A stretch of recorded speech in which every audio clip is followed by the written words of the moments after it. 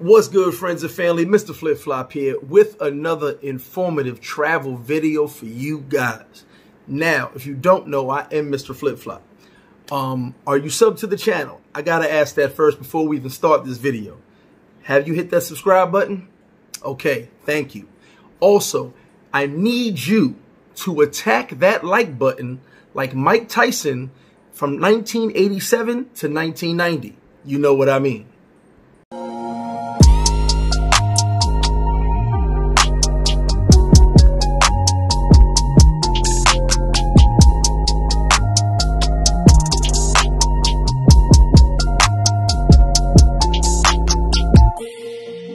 So as we proceed, I'm assuming you've liked, shared, and subscribed to the channel. So let's move on. This video are my travel and vacation tips for you guys, things I thought of for when I travel. I keep a checklist. So I thought I'd share it with you guys to make your travel easier, mainly for overseas, but also can be useful in local travel as well. So now that we've subscribed, we've liked the video, we've probably shared it to a few groups, Facebook, WhatsApp, what have you, even your book club. Now let me proceed with no particular order, my pre-checklist. So first, do you have a passport? Ain't going nowhere overseas without a passport. That's number one. Credit cards. Have you called your bank and told them that you will be traveling overseas? Most banks will block your card immediately if it looks like fraud or you have not told them that you'll be traveling out of the country. So you want to make sure you contact your bank, contact your credit card company to let them know you will be traveling. It's easy peasy, takes a quick phone call, let them know you're traveling, and they'll clear all your cards. Also, while we're talking about credit cards, do you have money? You want to make sure you have enough money when you go traveling. I will get into the money situation one more time, but that's my pre-checklist. Now, to get into the actual list in no particular order. Welcome to Flip Flop. As I said, this list is in no particular order, just a list I put together for this video of my travel and vacation tips. Now, first, I'll go with research. What am I researching for, Greg? I'm getting on the plane. I'm getting out of here. Well, did you research where you're going to? Did you research the location? Did you research the local spots to hit? The nightlife, whatever sightseeing you want to do. Research is everything. You want to know if you're going to a resort, what excursions they offer. What's going on? If you want to see the town, what's there to see in that particular town? What is the hot spots? What's the best restaurants? So do some research on the place you go to. Like myself, I do videos when I travel. I've done videos about Brazil, Dominican Republic, and Colombia. So you can look those videos up if you're looking for particular information on those videos. And there are a lot of YouTubers that have tons of videos and information about travel. So research. You don't just want to be at a resort, at the buffet, at the pool, and that's it. So research the location you're going to and see what you can get into while you travel.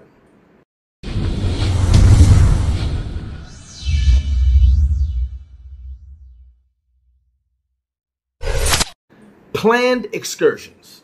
Now, I'm going to double in on this part because you want to plan some sightseeing and some excursions, but you also want to remember you're on vacation. So don't plan too much and don't form your vacation into a schedule. You're off for work. You're on vacation. Don't be on anybody's schedule but your own. So I will say plan some sightseeing, plan some excursions, but do not get locked into a schedule while you're on vacation. So plan, but don't plan too much, if you know what I mean. My partner said, we catching flights, we ain't catching feelings. It's your boy Bo Rakes. Shout out to Paradise Life. Gang, gang. I'm out here living it, man. Paradise Life in the flesh. Another tip I always tell people, and I wasn't into when I first started traveling, but it came in handy later, is traveler's insurance. Insurance to cover your flight. Some travelers insurance, well, most offer health insurance, so travel insurance. That little 40 to 60 bucks, maybe even 100 bucks, depending on what it costs for your trip, will save you a lot of money in the long run. Because anywhere, even where you're from, if you go into a hospital or a clinic paying cash, it becomes expensive. So I always recommend having that traveler's insurance on hand just to cover any basis or any what ifs. So insurance is a plus. That's a tip from me to you. Now we'll get back to money. Money was in my pre-check. Make sure you have money to travel. But I'm also say this from personal experience and from experience watching people as well. Hurricanes happen, flights get canceled, things pop up. You never know. Always have emergency money. You could also intertwine that with having your credit cards available and letting your banks know you're traveling.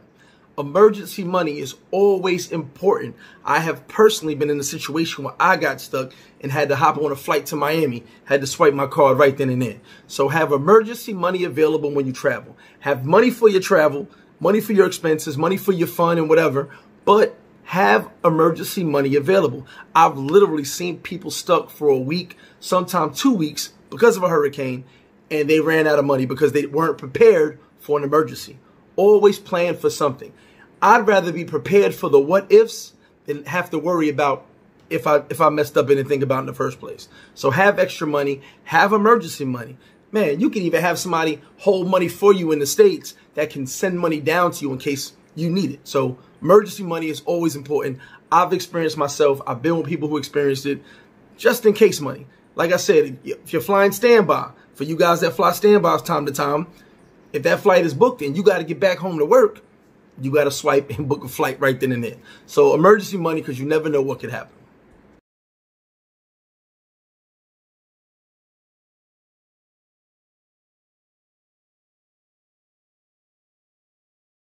Now, this is something a lot of people don't think about. SIM card or having an unlocked phone. Do you have an unlocked phone? I know a lot of people will say, well, I'm going to get the international plan when I travel. That's fine and dandy. I believe when my daughter came to visit me in Punta Cana, her international plan was something like $10 a day. That's cool.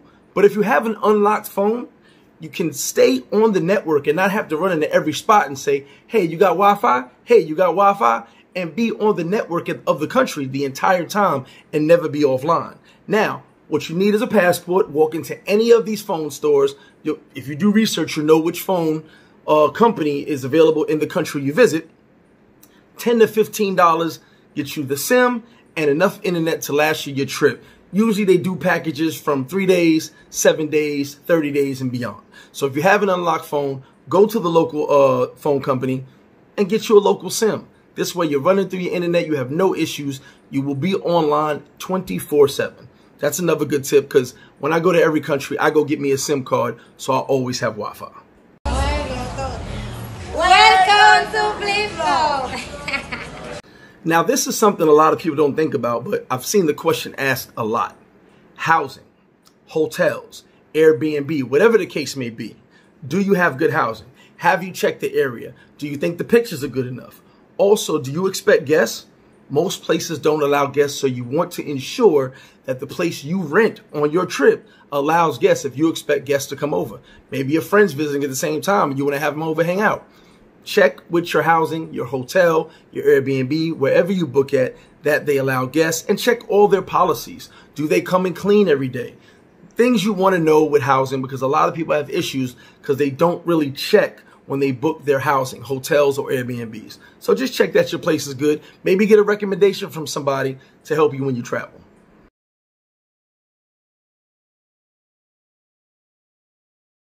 Now, this is my favorite, eating out. I love to go taste the local cuisine. If you research, you know what country you're going to and what their local cuisine is, or you know restaurants that have been recommended, such as when you come to the north coast of Dominican Republic, everybody tells you come to Flip-Flop.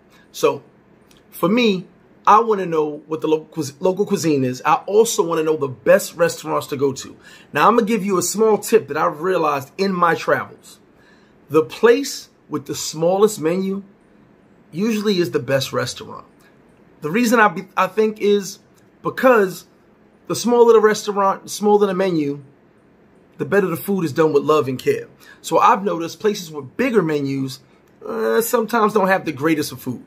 So check the local cuisine, check out all the places that are in the area you're going to be visiting, and look for recommendations on dope restaurants. Because one thing I love is to go out, taste the local cuisine, go get some good food while I'm out eating, having a good vacation. So eating out, check all those places out and see what you like.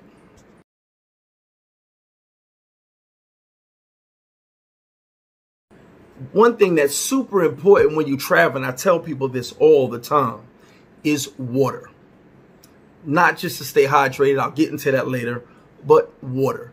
When you're traveling overseas, you should be using bottled water to brush your teeth. I don't care where you are. You should be using bottled water for everything. You should not be ingesting any water from other countries because it's foreign to you, and most things foreign to you can make you sick. Some water is not treated the way our water is treated. Some water is just not taken care of or processed properly. So you want to be careful when you travel because, as I said, being sick will mess up your whole trip, and I'll get into that in a second.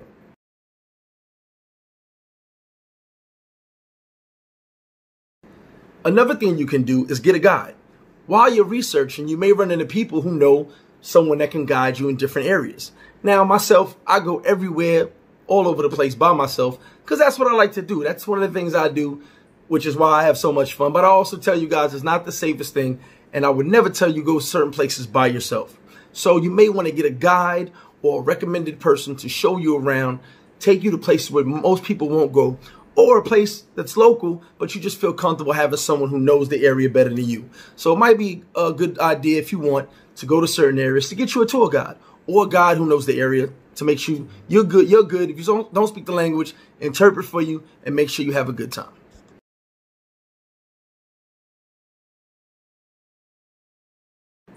So 2 things I just spoke on, and I'll speak on it again. Water. As I said, you should be brushing your teeth with the water, and I'll tie that in to meds. I always carry around Pepto-Bismol and Imodium and Alka-Seltzer on every trip. Worst thing you want is having a bad stomach to mess your trip up or a bad hangover from a long, long night. We know how that go partying. So I always keep Pepto-Bismol, Alka-Seltzer, and Imodium to make sure if I happen to have an issue with my stomach, I'm able to still go and have a good time. Because I've seen people stuck in their hotel, Airbnb or whatever for days not feeling well because they can't come outside. So protect yourself by drinking bottled water and maybe having some meds. Also, hydrate. Some places you go to are very tropical, maybe hot. Keep yourself hydrated. We're out there drinking 5 bottles of Hennessy, but no one's drinking water or Gatorade. So keep yourself hydrated as well. You can do that with water or buying Gatorade or electrolytes at your local store, sometimes a pharmacy. So stay hydrated, my friends, because you never want to mess your trip up by getting sick.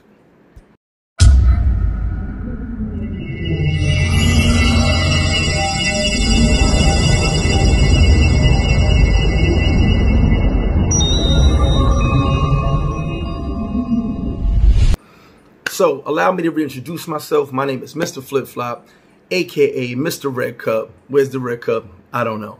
Owner of Flip Flop Sports Bar on the north coast of Dominican Republic, as well as CEO of Paradiselyfe Traveling Network Group. So I hope you guys like the video. Hit that like button, share the video, subscribe to the channel, show your boy some love. Now, I hope you guys appreciated my tips. What I need you to do now, after you've liked the video already and subscribed to the channel and shared it to your groups, go in the comment section and tell me exactly what your tips are before you travel and during your travel. See what tips we can compare, what notes we can compare on how we all travel.